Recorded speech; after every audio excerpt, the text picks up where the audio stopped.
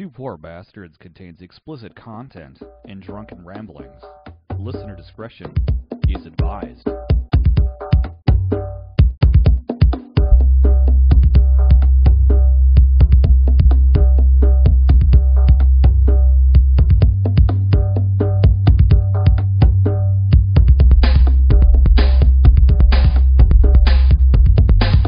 You are listening to Two Poor Bastards, where two friends get drunk, talk whiskey, and their favorite pop culture obsessions. This is Eric.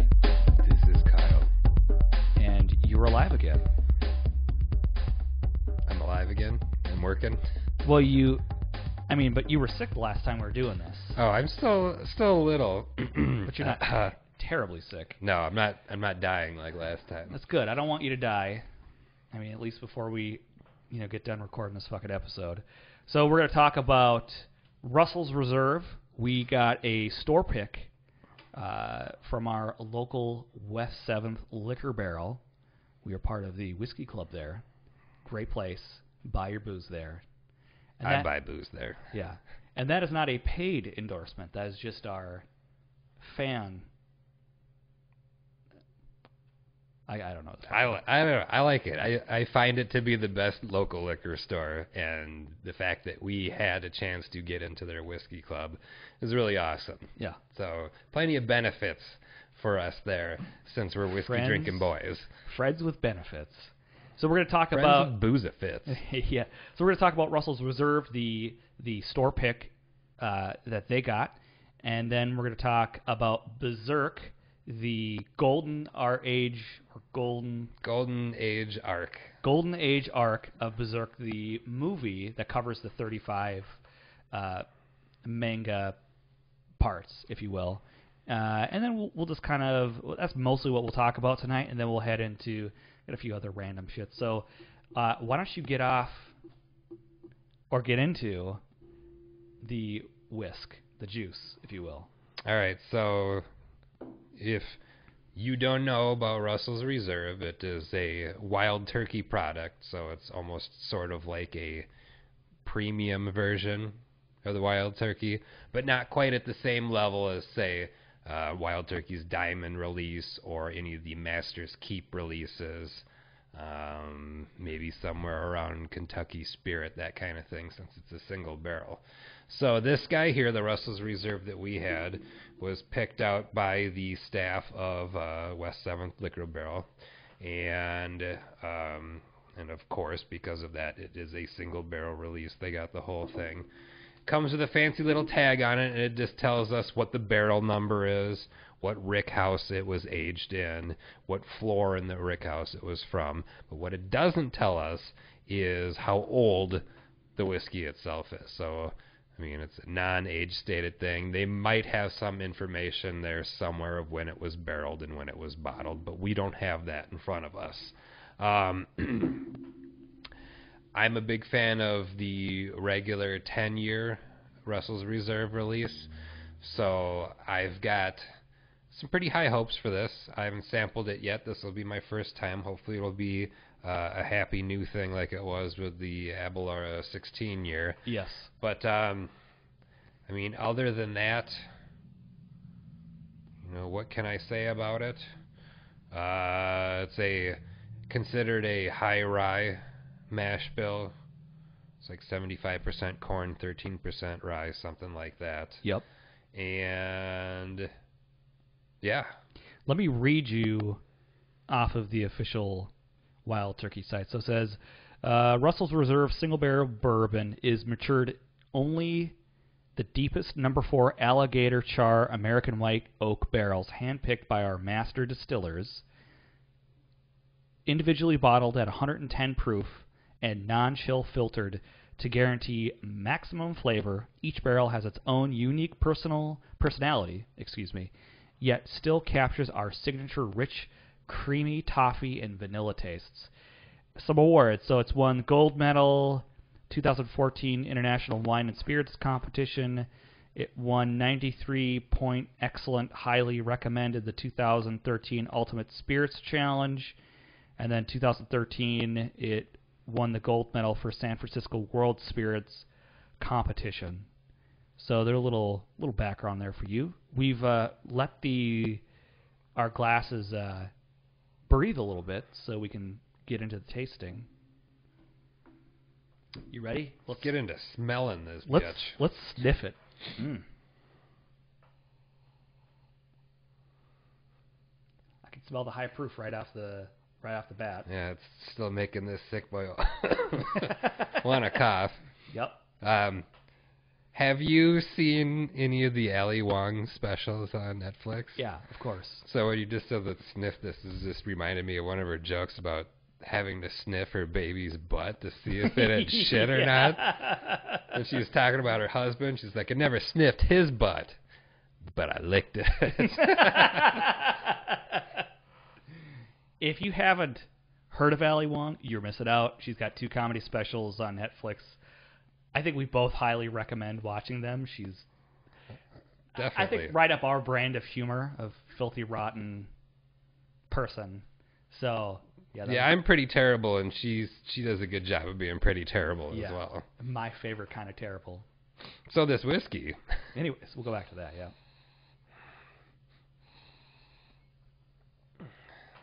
Still through my stuffy nose, I'm not getting a whole lot of what I should be. But it's almost candy-like smelling it from what I get. I get a little corn, the sweetness, as you say, maybe candy. Like fucking candy corn smell almost. Yeah, a little bit. It's the high proof really hits me in the back of the throat. I'm definitely getting some toffee after scent. I'm just going to get right into drinking this because I can't tell shit right now. Let's get it. Let's hit this big.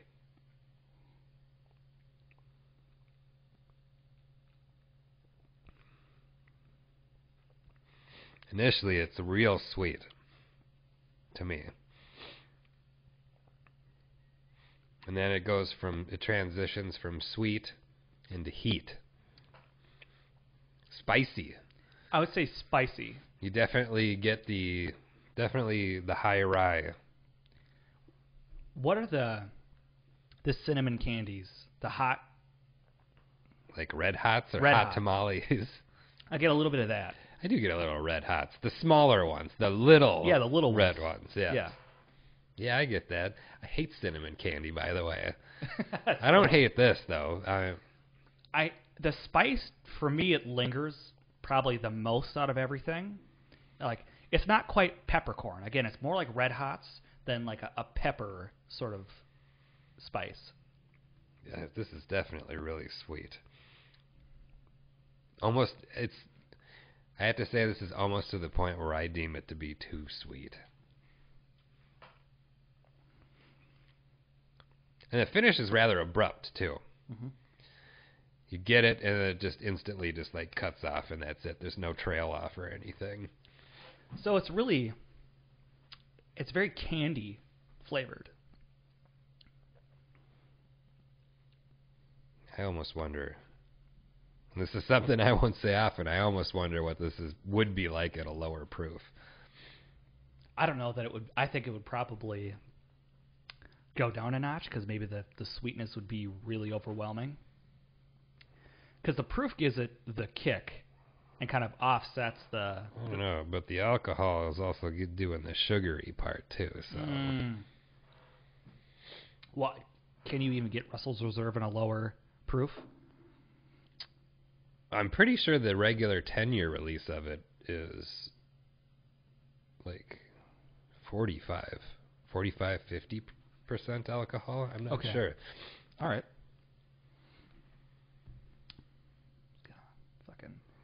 So I don't know if it was brought down a little bit. I wonder if it would take that sweetness edge off of it. So for you, it's borderline too sweet. You're right on the cusp. Yeah, it's like I'm getting flashbacks of drinking Jameson until I'm sick, because I think that stuff's too sweet now too when I drink it. Yeah, it's definitely. I mean, I don't. Maybe in a mixed drink, Jameson would be okay, but it's a really sweet. it's a great to introduce yourself into whiskey. Yeah, and but that's it's exactly not, what it did. And I out-introduced myself from that a while ago. Yeah, but you have to close that phase of your life, and you have Right. to move. You have to move on. You have to stop drinking Jack Daniels straight from the bottle because you think you're cool. Oh Jesus! I never. You're not heard that if thought. you do that, by the way. You're an idiot, and you're probably 15. And Jack Daniels is fucking awful. So what's interesting to me is that, a lot of times when people think of whiskey, they think of Jack Daniels, and must be a marketing thing. Well, I mean, it's the Harley Davidson marketing of whiskey. Yeah, it's just trash. Yes. And honestly, like, that is one of the things, and I've said this, I think I said this in the first episode, I didn't start drinking till I was 25. And God, that's so weird. I'm a lot older now. But I tried other things, like I had beers or someone would give me a shot of Jack Daniels, and it's disgusting. And so I just I wasn't interested. And I'm just a stubborn bastard, so when I don't want to do something, I don't do it. Well, I hear you on that. So I put off drinking for a long time, a lot longer than your average person, really. About 10 years more than your average person, from what I gather. Yep. Because I didn't even I had my family would think that they were funny and give oh hey, taste this, and they'd have me have a taste of some awful redneck booze, and I'm man, like, that's disgusting. My parents definitely did that to me with some Jose Cuervo. Oh, Jesus. When I was younger, they're like, taste this, and it's just like, ugh. And for me, I just slap in my face to try and get the flavor out. I'm like an elephant. I have a very long memory, and so those bad experiences or tastes of alcohol from when I was younger just stuck with me until someone was like, "You have to try this booze," and I got over it. Obviously, here we are talking about it, doing a show on it, but. So Jack Daniels, it's just awful. It's just like ugh. But to be fair, I've only had the shittiest shit that they release. I haven't tried any of their other things. It's so bad that I don't know that I would even want to try it. But that's the attitude that I have. It's like I have a good friend who lives down in Argentina, and he's all about Jack Daniels. And getting all the special releases like the Sinatra ones and the single barrel versions and all that. And every time I see him post a picture of this, I just want to be like, yeah, but it's Jack Daniels. So I don't know, maybe some of that stuff is good. I feel like when you do that, I interpret that as someone taking a picture of their shit. Like, look what I laid today. Yeah, here's a picture of the turd I just laid in the toilet. You'll like it, please. Turd photography is really what it is. Turtography. It's not something I want to see. But then again, like I said, I could just be a judgy asshole. Well, I think those experiences that you have with things make a lasting impression, and they can affect your entire introduction into. And maybe Jack Daniels has some really fucking good, higher end or reserved or whatever shit. There's probably some douchebag out there drinking nothing younger than 30-year-old Macallan saying, "Oh, everything else you drink is just absolute fucking garbage too." So. Well, that's fair. That's absolutely fair. I think there's definitely. But back to this Russell's Reserve. How you feel about it now? I don't know if my sickness is affecting me or what, but what I'm tasting right now, I could only see drinking this if I needed something sweet, I gotta have a dessert, but I don't have any chocolate or candy around. I would maybe go for this because it's just so sweet. I couldn't see myself just sitting down and drinking a bunch of this. So I like the fact that it's not a charry mess. So you don't get a lot of peat flavors out of it. You don't get I don't get a whole lot of oak notes in this. Well, it's not really old enough for oak notes. It wouldn't have any peat flavor to it. Yeah, so since peat's not anywhere involved in the process. But you know what I mean? I guess the essence of flavor. I will say it's a sipping whiskey for sure. You're not going to crank this down because No, you got to really sip this. Your teeth would rot. Yeah. I do enjoy it. I would say it's as a dessert whiskey, if that's such a thing. I'm enjoying it. I like the balance of the little bit of toffee, the little bit of red hots. I don't think it's super sweet. I mean, it's sweeter. It's definitely out of the collection that I have, it's probably the sweetest bourbon that I have. This is almost like a brandy or a cognac. But how sweet it is. Ugh, brandy and cognac. Ugh. Hey, man. It's just too sweet. Like to put things in perspective for folks out there, I don't have a huge sweet tooth. Like, I'll eat dark chocolate. Like I don't like super sweet things. So, I have a sweet tooth because I drink a lot, so I taste the sugars in it. After a while of drinking, like if you're new to hard liquor and you drink it, all you taste is alcohol. But after a while, you get the sweetness and the sugars out of it after you get some experience. Okay. So, what is if you were to rate this? My takeaway on this, at least at the moment while I'm sick here, it'd be like, I could do without a bottle of this. Okay. Like it's all right. It's good. But you know that I have it, so if you ever had the urge, you can get it from me. I would like to have been on the group of people testing samples who are picking a barrel to know what the other ones taste like in comparison. So I'm curious. Do you think the age has a large impact on the flavor of that particular whiskey? Like its youth, I would say? It definitely does not taste young. So it's been properly aged. Okay. So it's not that. And I wouldn't expect a single barrel of Russell's Reserve to be too young either. I would say it's probably somewhere around the 9-10 year range. So why then? So why is it not age stated then? Well, with a fair amount of barrel picks, you're getting different ages, and you're trying it out. Older doesn't always necessarily equal better, but yeah, with the single barrel one, when they think it's properly matured, this is its optimal thing, then it gets bottled. And I trust those the Russell family and their palate and their taste, and when I would say if they feel something's good, that I would generally believe them. So I don't think it's not like some boutique artisanal part-time distiller jerk on our chains that has no idea what they're talking about. Like clearly they know what they're doing. So, yeah, I like it. It's not something, again, that it wouldn't be a go-to. Like, this is not something I would drink every day. This is not it's definitely like a taste or an urge, less than like a go-to thing. I'm happy that I have it. I like it, but I'm not going to drink it every single day. Mm-hmm. Like, as opposed to if I had this or just a bottle of the 10-year regular Russell's Reserve, the non-single barrel version, I could sit and drink the regular 10-year until I pass out. I wouldn't be able to do it with this.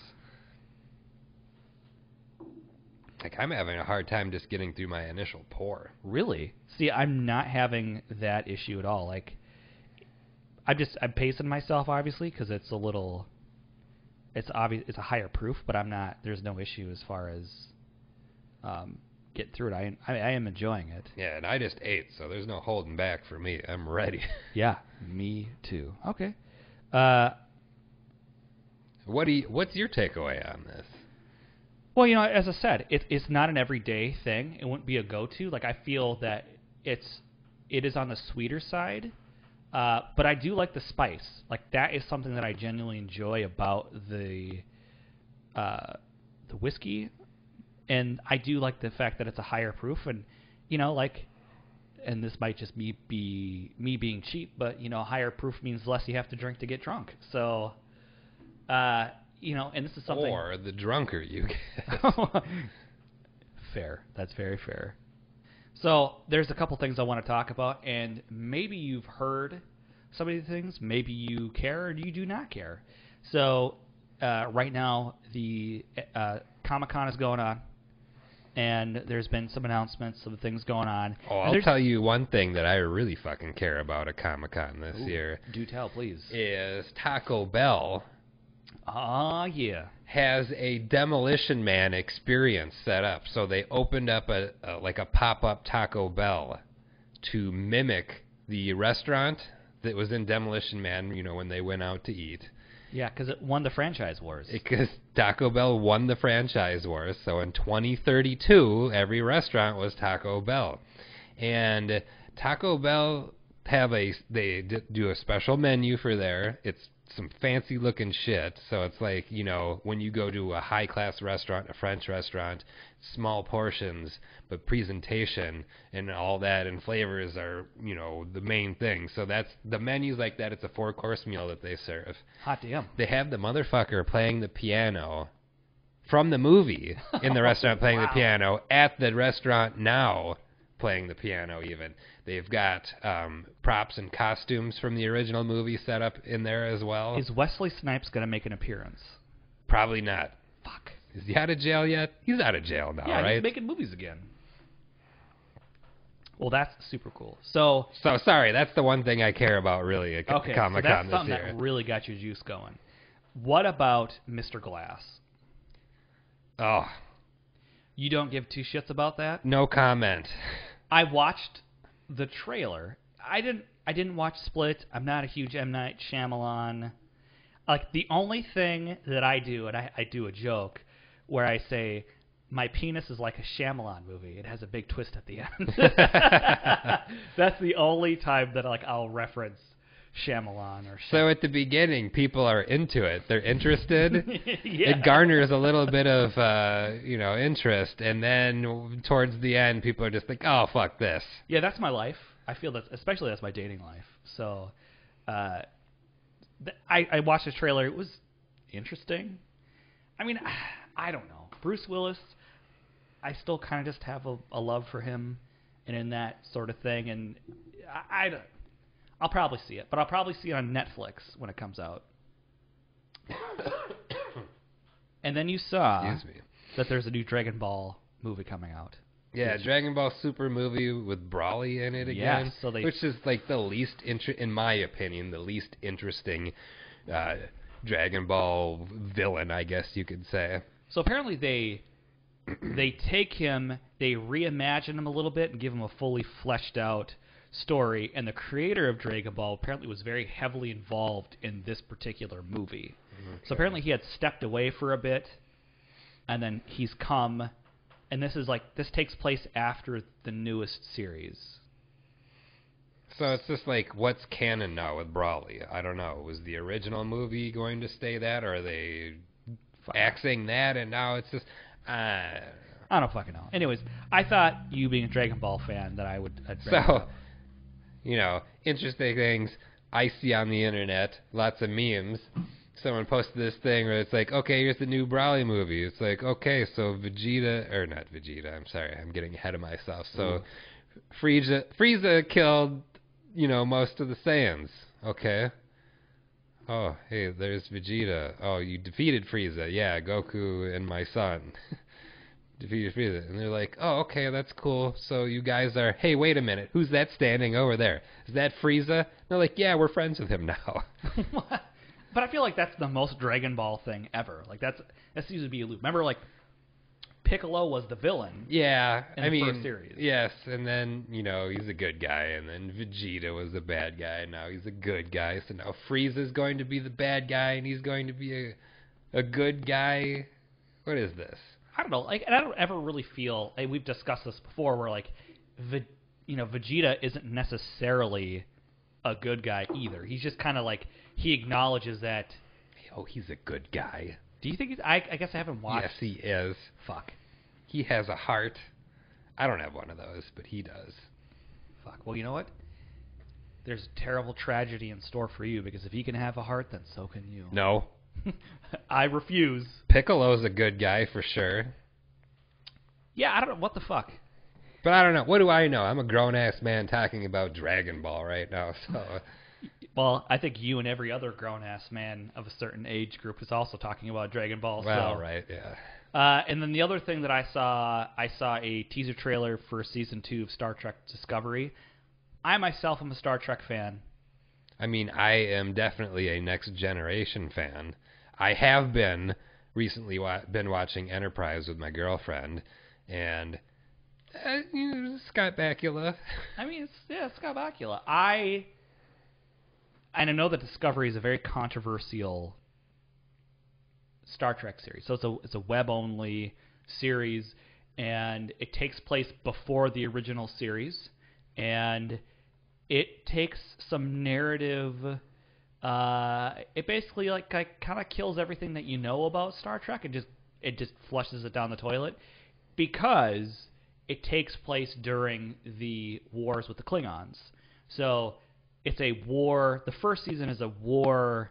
It's the Federation at war with the Klingons. So I think it's not all peace and love and making sex with alien races. So there's a Federation at this time, because in Enterprise that I'm watching now, there is no Federation yet. There's a Federation. I believe Captain Pike is flying around at this particular time. This is not that far off of the original series. And and it was really badass. They said fuck. Whoa. In the series, it was violent, and it had some really good. I really enjoyed it. It took a lot of risks and remixed your expectations of what Star Trek was, and then made it modern and up to date. And I enjoyed that. I appreciate anyone or any creative force, be it movies or TV or whatever, taking something that you love and remixing it and taking it a different direction. So I liked it. Season 2, I'm really jazzed for, because it seems that it's going to head more into the direction of the original series, but keep a lot of it's going to be maybe a little lighter tone, maybe? Less swear words? Maybe. Or more swear words? I'm not sure yet. I really haven't. Curse words. Curse words. So with this, Brian Fuller doesn't have anything to do with it, because Brian Fuller, when he was originally working with Alex Kurtzman, wanted to do an anthology series. So each season would take place during a different time period in Star Trek. Well, ultimately, I think, and maybe rightfully so, having to redesign everything each season was probably cost prohibitive to do. Because it's only released on CBS's web service, so it's not like it's a main. It's extremely well done.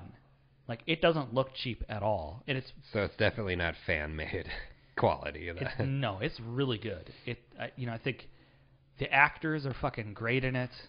I honestly don't have any complaints about the first series and where they're going with it, and I'm excited for season 2. So those are just a couple of things that I perused through. So the main subject for tonight, what we want to get into, something that you turned me on to. Yeah. And I'll be honest with you, I think I started watching the original series a really long time ago. I may have gotten through it, but this is 16 years ago or whatever. I mean, the series came out in 1997. 97, the original series aired. So we are talking about Berserk. Berserk is a long-running anime series that started in 1989. And it's had a television series made from it of the original run of manga, a 3-film series on the Golden Age arc, and then there's a season 2, which I know is controversial. We're going to talk about the films. So, a little bit of background on Berserk. So, as it says, it's set in a medieval, European-inspired dark fantasy world. The story pretty much revolves around Guts and Griffith and their exploits as part of the Band of the Hawk. Is written by Kentaro Miura.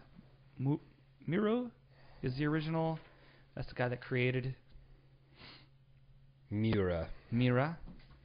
That's the guy who wrote the manga. Perpetual hiatus man in terms of when it comes to writing out the still going manga series. Yeah, it's I will tell you, like, it is one of the most adult anime manga series that an adult in a sense of not dealing with like heady existential things that a lot of Japanese anime deal with, but just in the sense of like violence and disturbing shit that's happening. Yes, it deals with a lot of not good stuff.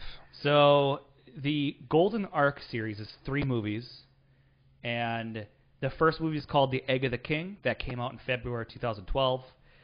The second film is The Battle of Doldry. Came out in June 2012. And then the final movie, The Advent, came out in February 2013. And it covers the 35 issues of what is considered the Golden Age arc. So the Golden Age arc, that aspect of it, so as the story has been progressing, different parts are called different arcs. Like you get later on, there's like the Lost Children arc, or there's the boat arc that we're currently on, and that kind of thing. But the Golden Age one, I feel, went a little longer than the others, and it's basically like the greatest story ever told, is what I like to refer to it as. Yes. Is the telling of like how Guts, a young mercenary, ends up joining up with this mercenary band, the Band of the Hawk, who's led by a very charismatic leader by the name of Griffith. And so it goes from how Guts joins that, his development as, a hate-filled person who wants to be by himself, to being someone who finally finds his place in life, then to feeling betrayed and having to leave in order to, be an equal with his what he considers his friend Griffith, and then what happens with what Griffith does with things. So, as you'd mentioned earlier, it's seen as like a medieval storytelling. I feel like the series progresses. It starts out as, say, a medieval style story, and then goes straight into horror. It turns into horror. So it's interesting because you talked about a meme that someone sent you where it's a dude standing in front of a mirror and he's wearing a tuxedo, yes. And then the mirror reflection is just like his bare ass on the backside. So that the first 2 movies really don't prepare you for what is going to come in the third movie. It really plays out like a rise of someone who's really ambitious and really charming, and it's the story of that person and Guts. So Griffith is the up-and-comer who works his way through a political monarch system from just being a leader of a mercenary group to being a knighted, venerated... appointed a noble. Even. And... promoted to the highest rank of general within the country as well that he's serving under. So, and we get sort of like the first movie, it's as you said, it's Guts. He's a mercenary, and like this dude wields a gigantic fucking sword, and like you get the sense that he is the most brutish, powerful mercenary around. And the movie doesn't really go super into Guts' past. It kind of skims through some of that stuff, but what yes, it does glance over that real quick. And what you get him initially being inscribed, I would say, because basically Griffith and Guts, they fight, and then basically Griffith says, if I win, you belong to me. And he loses, and then basically is forced into this new way of life, and he himself, Guts, works his way through the Band of the Hawk, becoming a commander of the Raiders, and being one of the most powerful and beloved people within it too. And so at one point through the series, he becomes, the killer of 1,000 or killer of 100 men, and you don't really get to see a lot of his inner reasoning why, just that he has the drive to not kill, but be successful and to. Well, at that particular scene, he had a reason to fight these 100 people because he was trying to help Casca escape. So there's a whole colorful group of people in the movie. So Casca plays another controversial figure. She's a female commander in a medieval style story. Yeah, so basically she, within all of the Band of the Hawk mercenary group, is the number 2 person behind Griffith. Right. And she is scorned by all the other warring factions for being a woman. And, basically because of her gender, she's unable to despite all that being completely battle-proven. Right. And, there's a lot of... I do like... I'm blurring the series and the movies now because I'm starting to watch the series behind the movies. Mm-hmm. But it's interesting, the initial dynamic between Guts and Griffith is initially one of, respect, and then it seems like it grows into, an actual love. I'm not going to say what kind of love, just there's some sort of thing that's deeper than camaraderie. And then there's a relationship between Guts and Casca, which is hate. She hates the shit out of Guts. Yeah. And that evolves, too, through hatred, reviled, respect, and then love. And then love, yeah. And then Griffith, you're always kind of left ambivalent to what his motivations are. You get, Guts asks him, I think a few points through the series, why do you want me around? Why did you make me a commander? Because why did he needs him. Right. And, his basically is like, well, what do you want me to say? And then, but it's implied, I think, that there's something more going on. And you have that pivotal scene when they're initially knighted, I believe. He's the Phoenix of... The White Phoenix General. The White Phoenix General. Is what he gets appointed as. So, within Midland's army, whoever holds the title of White in whatever animal it may be is the highest ranking general. Before that, it was the White Tiger General. Right. But then Griffith came in, and with their defeat of Tudor or Tudor, it goes back and forth as to what it is, at the Battle of Doldry. Then he gets appointed that. And so it plays out like a pretty much a political intrigue for most of the movie. Mm-hmm. There's sprinkles of other shit going on. So they face Zod, the Immortal, at one point in time. I think is it the Battle of Doldry? No, it's before that. Before that. So they encounter this thing that's basically blocking them proceeding in battle, and they go into basically, I don't know if it's a crypt or a cellar or whatever the fuck it is, and it's killed a bunch of men, and it's basically when Guts comes upon it, it's feasting on one of the corpses of the knights. He's got 2 of them impaled on his giant sword, just standing there. And when Guts discovers him, Zod the Immortal, who has been in the world of Berserk, there has been this warrior who supposedly has been alive for hundreds of years named Zod the Immortal, who's killed countless people and is supposed to be a mercenary that people, are completely scared of. They call him Nosferatu Zod because he seems to be, unaging, undying, always something there. And what Zod really is what's known as an apostle in the Berserk world, which we'll probably get to later on as we talk about what happens after the eclipse. Yeah. But he encounters this mythical warrior, and they have a fight, and shit happens. So in this, you come to understand that Griffith and Guts are special, because in that, Guts initially fights Zod, and he's impressed. Zod the Immortal is impressed by his skill. To be the only person to injure him in over 100 years. 100 years.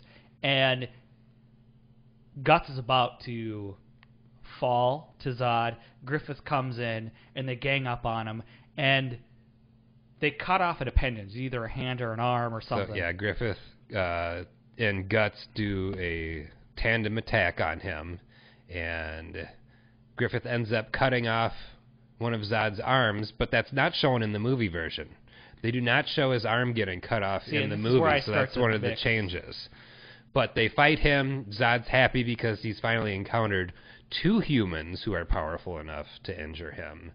And then when Griffith is down and Zod is about to do the death strike against Griffith, he discovers the Egg of the King. Yes. So around Griffith's neck, he wears a necklace, and at the end of this necklace is a red-shaped, what's called a behelt. Yes. In this universe, egg-shaped thing with a face on it that will ultimately realize his fate, or seal his fate, or decide things. And yeah, when that happens, it's bad. When Zod sees this, he flies off, and the battle's done. And he gives a cryptic warning. He says, when Griffith's ambition fails, you will all be doomed. Or something along those lines. When his ambition fails or comes to fruition, yes. Perhaps, is more like it. So that's earlier on in the series, and that kind of gives you, like, there's something more happening in this world. We're not really sure what the hell is going on. And so that's your first hint that this is something more than a medieval, political intrigue thriller piece, if you will. Yeah, just more than... Ultimately, Griffith's goals are to obtain his own kingdom. Yeah. That is his motive. Yes. And he will do that by whatever means necessary. And as we find out later on at the Battle of Doldry, the governor who's in charge of the fortress, Doldry is like a castle fortress, at one point in the past had hired Griffith's Band of the Hawk to do work for them, but also had Griffith's body as well. It's not explicitly said, but it is heavily implied that they had a romantic relationship. And it was more so in the series than the movie kind of just brushes over it. And that's... The movies are really good. If you want to get into it for the story in a shorter amount of time with perhaps better visuals, although that's a topic of debate because the movies are done in a 3D style animation rather than traditional hand-drawn ones. The battles are really brutal and done in the movie versions. But the problem with the movie versions is that we glance over a lot of the emotional development that happens, and a lot of that I feel is really important, especially for Griffith, because we see his almost what I consider a descent into just being a crazy motherfucker. Yes. In the series, there are many times, and the series mirrors the manga, almost like panel for panel for a lot of things.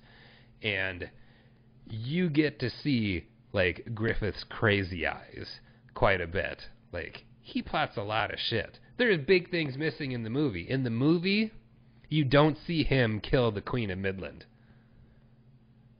You see that in the series. You see that in the manga. So there's a lot of, like, big, important things that pass by. Yep. And for all of them, for Casca and Guts, you miss out on a lot of the character development and the motivations. So I don't know if it would say start with the movies, go to the series, do the movies. I don't really know what the right order is. Technically, if I were to say to someone if they were getting into it, if they didn't want to read through everything, I would start them with the 97 series, then have them watch the 3-part movie series, and then have them move on to the 2016 series. Gotcha. So, yeah, basically the 3 movies track the course of Griffith's, basically his unstoppable ability to gain favor, status, position. Victory. He is an unparalleled military tactician. He has the best people working for him. And what I like about the series is the fact that you really never know, does Griffith actually care, have some sort of feeling for Guts or Casca, or is it purely because he understands the value of what people could do for him? I think it's the latter. I think it's that. I mean, he sees Guts, he sees Casca, he sees their ability, and he knows he has to take advantage of their abilities to obtain what he wants, to further what he gets. And he's really the Hannibal Lecter of the military world. I mean, he is just like a no emotion, just like a machine. But I will say, there is, and we'll get up to that point, what makes me question that is there's a line in the last movie leading up to the events where he throws like some anger at Guts because he basically says, "You're the only person that ever made me waver from my goals." So that makes me kind of wonder a little bit, like, and what I like about the series is, and I think maybe this is probably prevalent in a lot of Japanese storytelling, is a lot of things are left ambiguous, and you can read into them as you want, and I think that's a much more powerful way of telling a story than being so like explicitly telling someone's backstory and yada yada yada. Like, leave it to our imaginations to figure out, is it this thing or is it not this thing? So Griffith is clearly, as brilliant as he is, he's also heavily disturbed. He's a very bad guy. He's a very bad person. And he keeps his composure and can read a room better than anyone. So he knows if someone's trying to plot to assassinate him. He knows exactly how to strike, where to strike. He's brilliant in all of these ways. Cold and calculating. But he does seem to have these, I think what leads the fulcrum of how we get to the eclipse and what's going on is that when Guts leaves... Oh, he totally loses his cool and flips his fucking lid. Yeah. So Guts decides to leave the Band of the Hawk after essentially overhearing Griffith saying he doesn't have any friends. A friend to him would be his equal, and they could only be his friend if they are pursuing their own dreams. He doesn't respect anyone that is riding his coattails. Yeah, if they're following him, he can't be. They can't be, not he or she, whoever can't be considered his friend or equal. So this fucks with Guts and kind of starts him on this crisis of... Which, I should say, previous to him overhearing this conversation where Griffith says that, he ends up killing the king's brother and his son on his order. Now, what I think is interesting, the difference between the series and the movie in that scene. In the movie, they play a little more sympathetic to Guts. He kills the brother, but that doesn't see who is sneaking in. So it's played like someone's overhearing him, and he just reacts and drives his sword and then realizes that it's the kid. In the series, he sees the kid, knows exactly who he is, and does it anyways. So I think that's an interesting, I would have to go back to the manga and see how they portray it in that. Yeah, so that's an interesting, again, it's a little bit of difference in the series. Anyways, that him leaving the Band of the Hawk, Guts leaving the Band of the Hawk, sets in motion the mind fuckery and, like, complete tonal shift in the whole series. So basically, Griffith loses his shit, fucks the king's daughter, and again, we're talking about medieval politics, which means you don't fuck outside of being your wed. Cousin. And he's of a lower status on top of it. And he's caught basically banging the king's daughter and is imprisoned and tortured, loses the bailet, and basically is turned into a husk of a human being, and he's like totally fucking crushed. He's just withered. Like, they cut his Achilles tendons. They cut the tendons in his legs and his arms. Cut his tongue out. Cut his tongue out. Cut his dick off. Cut most of his skin off. Cut most of his face off. I mean, you don't specifically see this, but you know all this has been done. Yeah. Like, he's still wearing his helmet. He's wearing no other clothes but bandages. and the helmet from his armor, which is shaped kind of like a hawk. And is so heavy at this point that it's basically a torture device. Mm-hmm. So they keep it on him, and when he gets finally rescued, they have to put it back on him because his face is so horrifically disfigured that they can't look upon it. Mm-hmm. And so they rescue him because Guts is left. Doesn't really know what happened. Doesn't know the events that have come upon the Band of the Hawk after Guts leaves. Yes, because of Guts' poor decision with the princess, the whole Band of the Hawk is Griffith, basically yes, because of what Griffith does with the princess. After he gets busted, the whole Band of the Hawk pretty much has a death sentence put on them. Yep. They're being hunted down and killed. Exactly. And so Casca, along with a few other of the sideline characters, run off, and basically this whole time are planning to do a rescue, and it's not until conveniently that Guts rejoins them that they're able to execute this plan, because Guts is like the Terminator, basically. Like, he's just an unstoppable, no matter what you do to him, you could drive an arrow through this dude's hand, and he'll still slay 70 people. And I mean, the Band of the Hawk has so much love for Guts that, before he came back, they're downtrodden, they're being hunted, they're on the point of exhaustion, don't know if they can go on any further, and then Guts shows up, everything's okay. Yeah. Everything's gonna be alright. They get their second wind, and then they're back in action. So they pull off this heist, rescue him. Griffith is all fucked up beyond words, and they get him back to camp. He does some in the movie. He does this maneuver. I don't know what comes over him, if he has a flashback. I don't remember what it is. He somehow has enough strength to get this carriage going, and this carriage just takes off. Guts and Casca are chasing after. Everyone's chasing after the carriage. He crashes the damn thing into a lake, and while he gets injured, and he's about to kill himself. There's a piece of wood sticking up, and he's about to kill himself. And conveniently right next to his hand is the egg of the king. And he grabs a hold of it, and then, I don't know if he puts it on his neck. He does. Blood drips on it from the wound in his neck from when he tries to stab himself on the sharp piece of wood. And the eclipse happens. And that is when shit gets all Clive Barker. Yes, definitely very Clive Barker. So, in essence, what we've been sort of hinted at up to this point is that some bad shit's going to throw down when the fruition of his ambition either fails or succeeds, however you want to... I don't really know. And he meets the hand of God? The God Hand. The God Hand. And it's 4 fucked up looking Clive Barker demon creatures. And basically, when the eclipse happens, they're transformed into this hellscape. The Band of the Hawk, Casca, Guts, Griffith.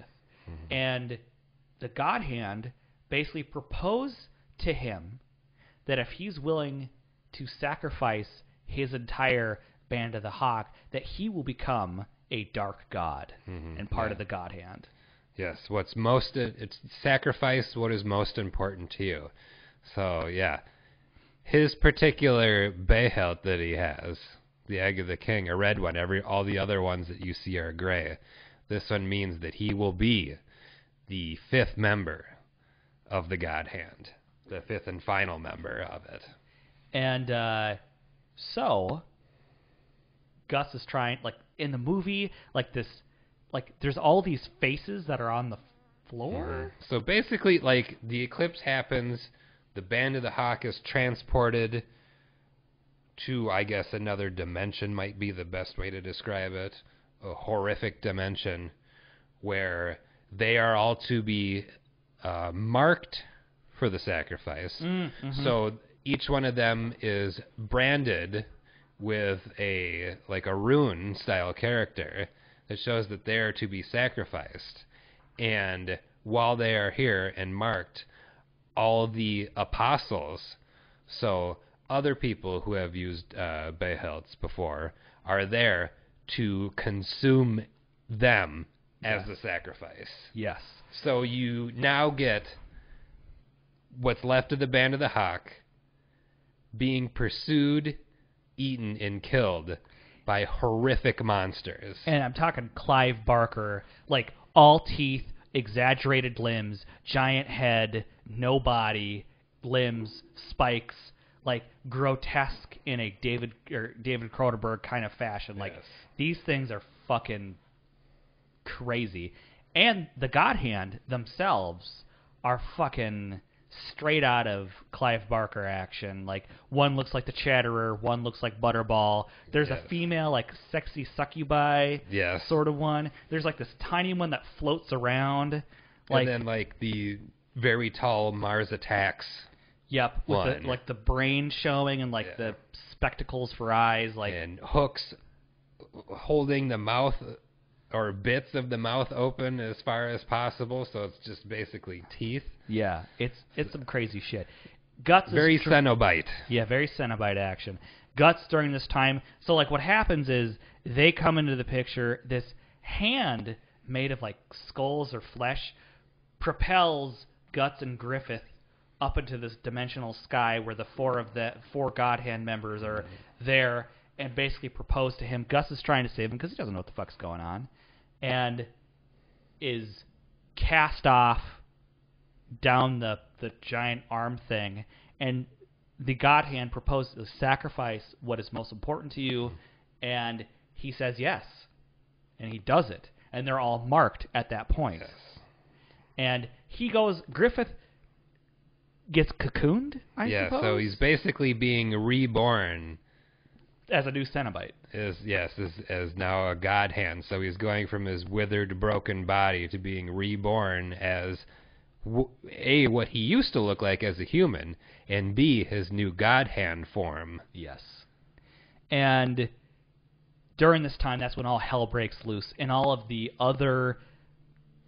And I didn't catch that correlation because I don't think it was explicitly told in the movies that... So those other creatures are the ones that had the gray Behelts? Behelts, yes. Behelts? So at some point in time, they had gone through a traumatic experience, and when they were at their most hopeless, they had the chance to be turned into something else as well. Now, they aren't as high in the spectrum of power as Griffith, who is now being turned into Femto, as he is known in his God Hand form. When you first see them, they kind of just like these weird... Like, I almost say they kind of look like from Attack on Titan, like the weird things. Mm-hmm. And then they turn into these absolutely grotesque monsters once they've been marked. And Guts makes it back up. He confronts Griffith in his new God Hand form, which is like this black leathered, winged, fucking crazy looking thing. And Hawk. But like bat demon thing, whatever the fuck that is. And he proceeds to rape Casca in like the most horrific... One of the things I guess we haven't looped on is how absolutely graphic this series is. Like the sex scenes are absolutely graphic. Mm-hmm. The depiction of rape and torture of Casca during this time, I was like, holy fuck, what the hell am I watching? And so he's raping Casca because Griffith knows that they love each other and that is their only connection. Because at some point in time during the series, they both recognize that they will never get Griffith's love or affection or to be viewed as equal to him. Like, they understand, I think, after that point where he's talking to the princess. Guts and Casca. That's how they feel. They will never... So instead of trying to pursue Griffith, they kind of end up pursuing each other. Yes, and they end up together.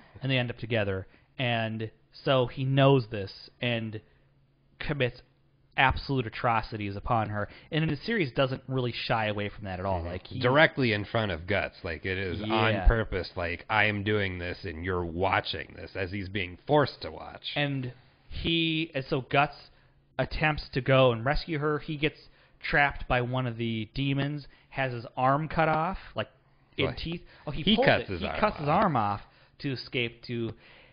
And the one figure that we didn't talk about at all, which I didn't fucking understand, is, I don't know if it's like a former potential God Hand comes in and rescues Casca and Guts. The Skull Knight.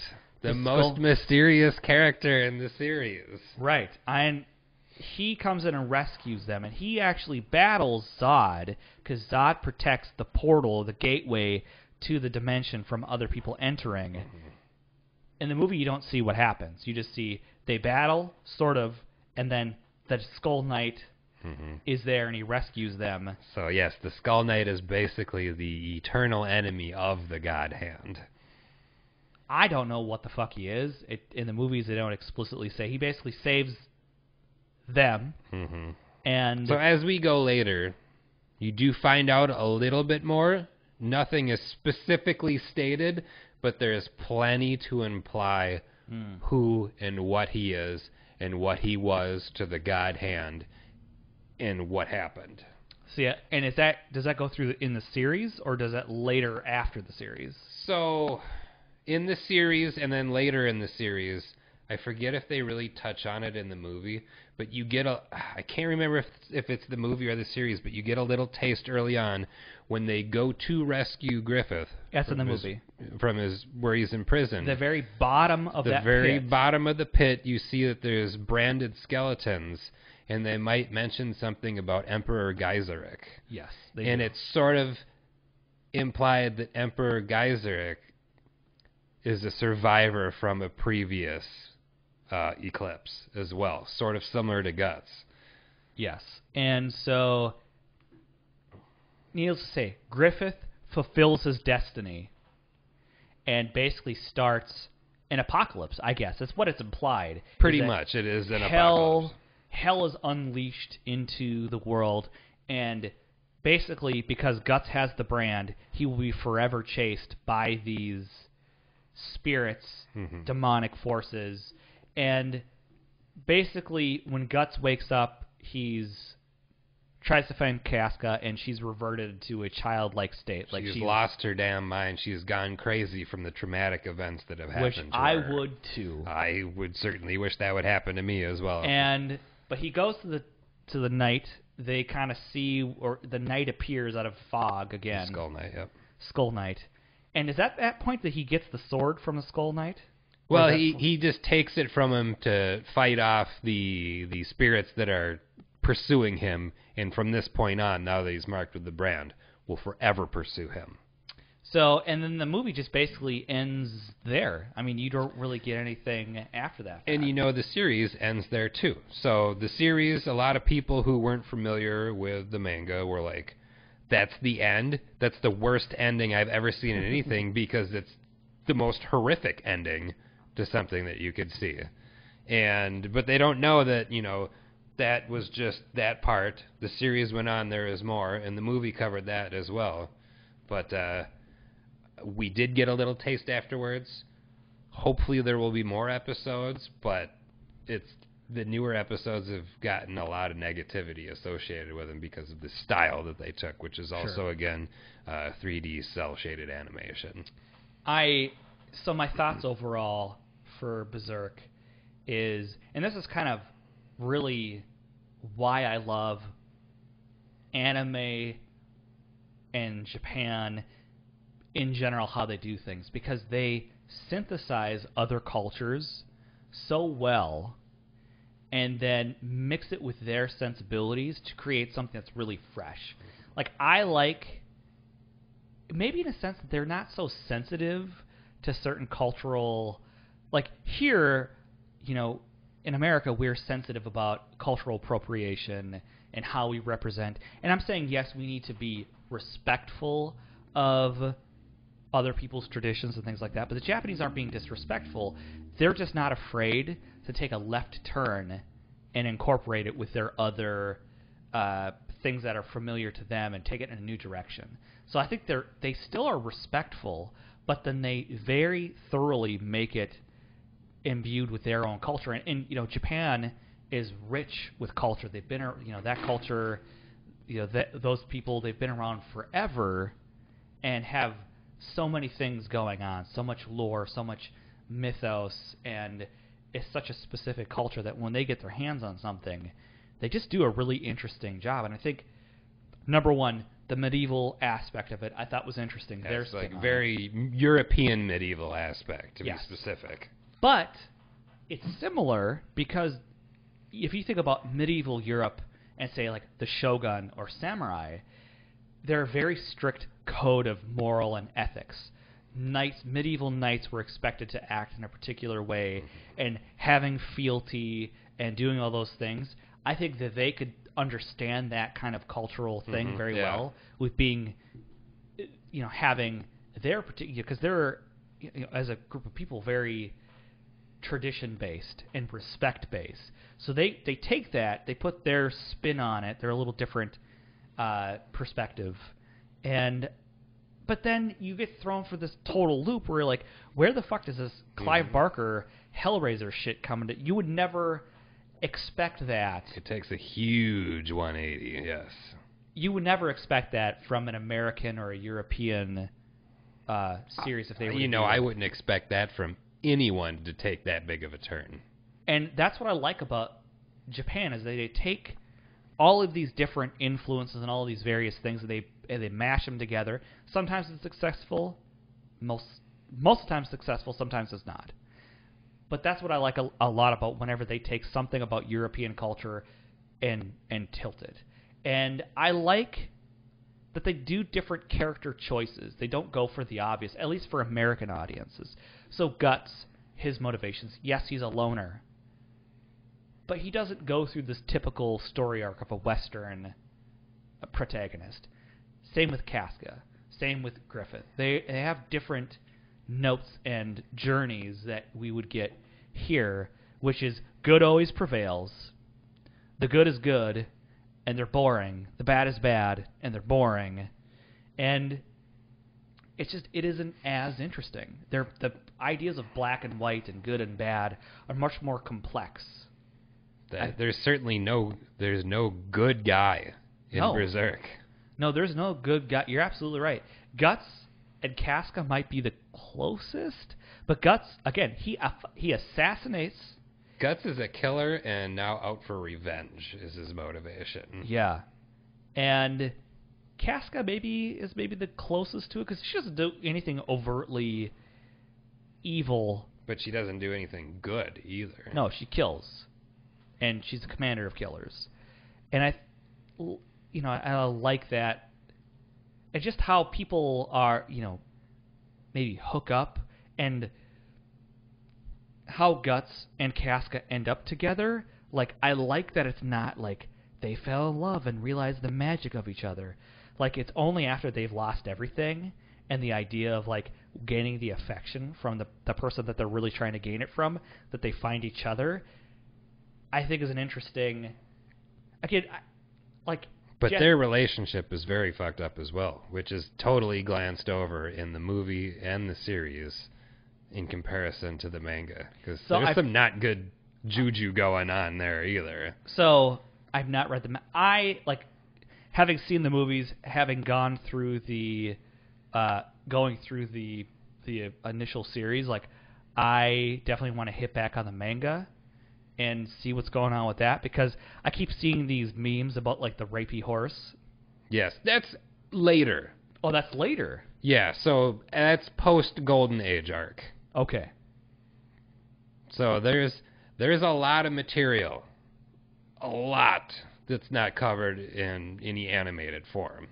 Okay.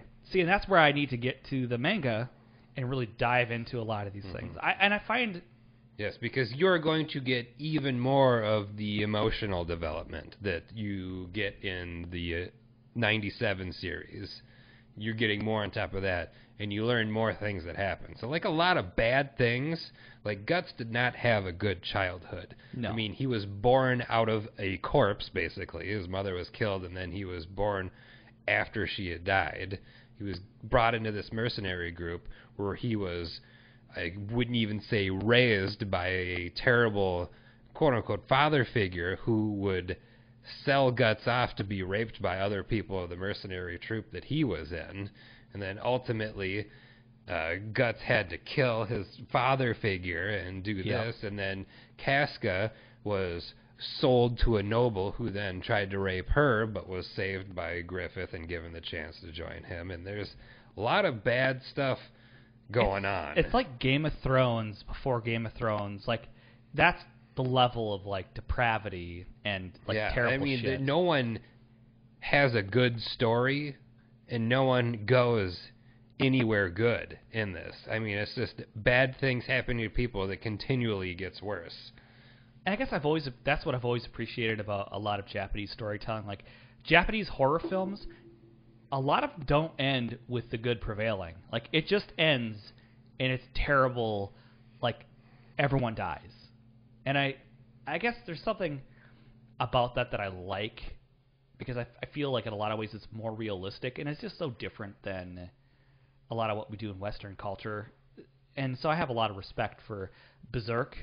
And I love the fact that it gets a rise out of me. Like, I'm actually like, WTF, what the fuck is going on? Like, if something does that to me, elicits a reaction that is not bored, like, I think it did a good job. And again, the relationship between Gus and Griffith, it's like sometimes like Griffith, it almost seems like he's seducing Guts. Mm-hmm. But that's a skill of someone who's like highly influential and that kind of thing. Yeah, like very charismatic personalities. Right. So it's like, but there is like a little flavor of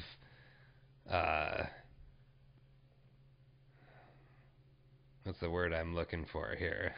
Homoeroticism? Yes. But I think it's very clearly stated, at least in the series, that Griffith is willing to do whatever he needs to do to achieve his goals. Yes.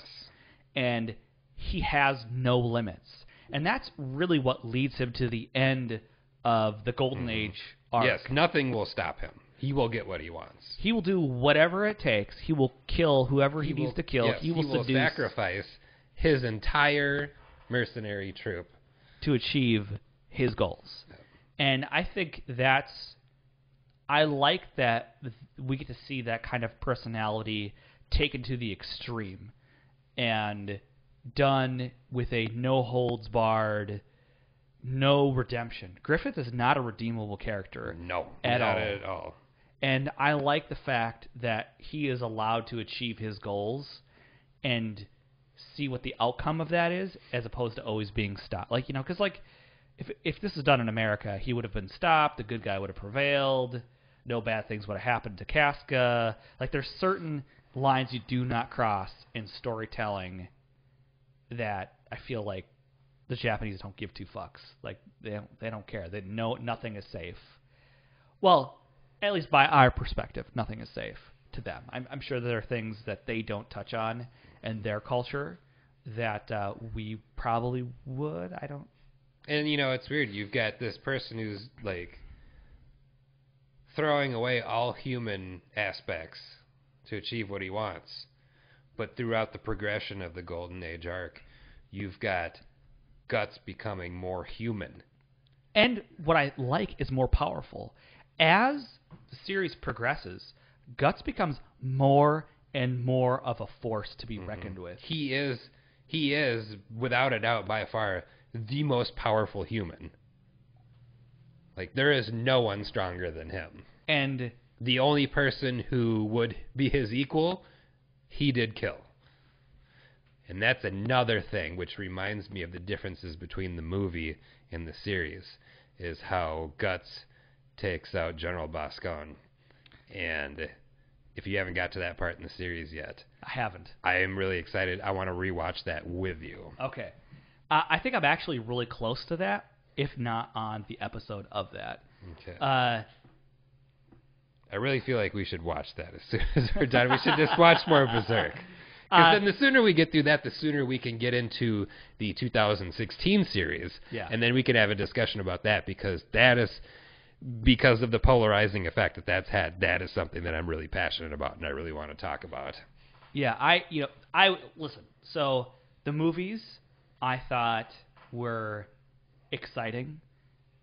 The sheer brutality of them, the violence of them, And I don't I'm not saying I love violence because I am a sadistic fetishist, but I think things should be displayed as they are, and I think yes, it's over the top in some degree, but it doesn't shy away. And I think when you don't shy away from something, you really get to understand the consequence of those things. And you really get the sense that, as you said, there is no one more powerful than Guts. He is a beast, and he could be impaired and still... He is a one-man army. He is all by himself. And that's an incredible thing. And I'm curious, there's other things. In the movie, they hint at a fairy. And then you see it, it's hinted at, and then it's never mentioned ever again. Mm-hmm. In the series, you get more fairy dust and healing properties of it and that sort of thing. I'm curious if there is, at the end of it, if Guts actually is some sort of mythological, powerful thing, because his strength is beyond anything else. His strength human. is his determination in revenge, really. And, much like I was saying earlier, how the Golden Age arc is, your European, story, and then it goes into horror and also high fantasy. So, post-Eclipse, these worlds of the human world and the spirit world and all those kind of things are forced to merge because of what happens with Griffith. And then you get to see more of the fairies and goblins and that kind of thing. All that starts to come out then. And I'm really so... And I suppose not all of this has been explored yet, because as you're saying, the running joke is that the creator takes these huge, long hiatuses. Yeah, so it writing. started in 89. It's still going, and it hasn't finished. And isn't there a gigantic amount of series of novels? Not a gigantic amount, no. Really? So it's not like Bleach, okay. So, no, it's not terrible. I mean, so at the end of the day, if you're looking for something that is a really good... for anyone that's getting into this, I would say it's equivalent as far as storytelling and intensity would be Game of Thrones. Mm-hmm. If you want to watch a series that is intense, that's high fantasy, that's high concept, that has a lot of... I would say it's just as accurate to medieval politics as Game of Thrones is. Then Berserk is the way to go. And specifically those movies, I really like, because it gives you a really good snapshot of the overall. And you could dive deeper after that point. Yeah, so it's it's dipping your foot in the pool. You get a taste for it, and if you like it, you can jump all the way in. And the nice thing about the movies is that they're all available on Netflix. Yeah. So that's easy access right away there. Easy access. I got into it, and it was one of those things, I am very guilty of starting a movie and then just getting up and walking away and starting to do other things while the movie's playing. It engaged me fully through all three movies. I'm like, I gotta fucking watch the next one. I gotta do the next one. I'm terrible at getting up and starting a project and kind of half paying attention to movies a lot of times if it doesn't engage me fully. I like to binge shows on Netflix to do other things. Yes. I'm gonna put this on, but I'm gonna be on my phone or I'm gonna be doing something else. Yeah. It's just there in the background as something to sometimes pay attention to. And I feel and here's my own personal thing with a lot of either watching movies or binging or doing anime series, is that I feel it's more challenging to me if I miss out on a bunch of it, so that I don't know what's going on, to force me to have to figure it out. Because if I watch it and actually pay attention, I'll figure out where it's going really quick. So I sometimes I'll be honest with you, I'll skip episodes and just go into something half cocked and have what the fuck is going on and have to piece it together. What the fuck is wrong with you? Otherwise I get bored. If I know, if it's a really obvious story, especially if it's supposed to be a mystery and I figure out the mystery in the first 5 minutes, I'm going to have a hard time staying invested in it. So sometimes I just skip out on episodes. It's just so I have to figure it out. I'm a terrible person. And I'm a terrible person to watch TV with sometimes. I will admit that. I feel sorry for it. Maybe that's why I'm single. I get invested with shows with ladies. And I'm no comment. So I'll refrain from saying anything about that one. Yeah, indeed. So but Berserk is one of those things that it engaged me. I didn't want to skip any episodes. I didn't want to. And to me, that's high praise. We could go into the discussion about, how shitty some people feel the animation was. I think in the service of the story, the style, everything, it was more than adequate. This series, again, the only thing I have to complain about the series is the opening song. Because, that theme song is, clearly someone who doesn't speak English and they mouth English words. And it's like they use Google Translate to make a song. It's awesome. I love it. It's so ridiculously funny. It's great. Yeah. And it's like that fucking off-key guitar playing that really fucking gets me. What the fuck? I don't even know what it is. And the intro music, though, for the 2 series of the new ones, is fucking awesome, though. Yeah. But, the funny thing with, going back to the series, the music that was actually in the episodes and the outro music was fantastic. Oh, yeah. The person who's been doing the music for Berserk has done all of them. How the fuck did they get to that theme song? I don't know. It's great, though. It has its own charm, to be sure. Just put your glasses on. Nothing will be wrong. Nothing will be wrong. So I don't really have anything else to say. I think it's a great story. It's a classic. It's one of those things. It's meme worthy. I think a lot of people reference that series because it's such a unique. I follow 2 thing. Instagram accounts that are strictly Berserk memes. Exactly. It's iconic upon itself, and if you haven't seen it, experienced it, I could say, if you aren't shy on violent stuff, if you aren't, sensitive to topics like rape and that kind of thing, I mean, give it a shot. But otherwise, stay away from it if you are, because it is not good. If that's the case. I will say going back to it, and they do this much more in the movies than they do in the series. There's one flaw to it that kind of irked me a little bit because it played into the idea that Casca is a weaker person commander. So in the movie, they're in a very pivotal battle, and it's very clearly shown that Casca gets her period during this.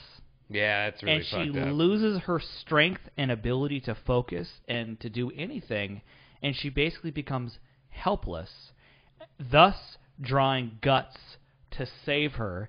They fucking fall, she's really prone to falling off cliffs for whatever reason. And so they fall off a cliff. Stay away from them cliffs.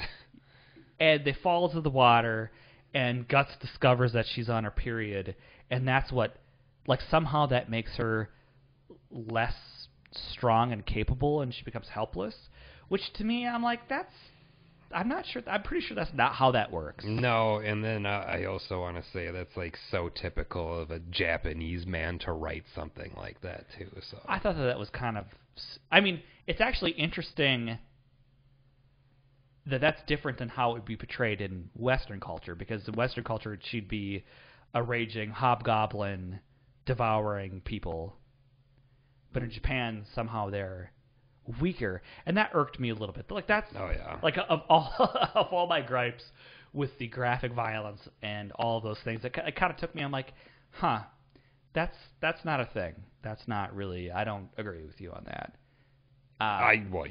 Definitely didn't agree with that. So that's my major qualm with, again, the rules of the world and the story and that sort of thing. So that irked me a little bit. But overall, I recommend it. I highly suggest that you need to watch it. If you're listening, if you've taken the time to listen to this episode. One, you've already seen the series. Probably. Or two, you maybe like what we have to say about shit, and you wanna. Maybe you're interested. I just get into it. It's weird. It's great. It's unexpected, and I almost feel like we did a disservice if somebody hasn't had any interest in it. Spoiled the shit. And now they're gonna watch it, and they'll be like, "Ooh, here's this regular thing going," and they won't have the "what the fuck is happening now" in the eclipse happens ruined it. So, again, we always encourage people to engage with us, and if you have another opinion, please seek us out on Twitter or Instagram and talk to us about Berserk. I really love Berserk. We'll talk about it, And I can't wait till we have another episode where we talk about the new series. Yeah. But until then, this is Eric. And this is Kyle. And we will catch you in the next episode.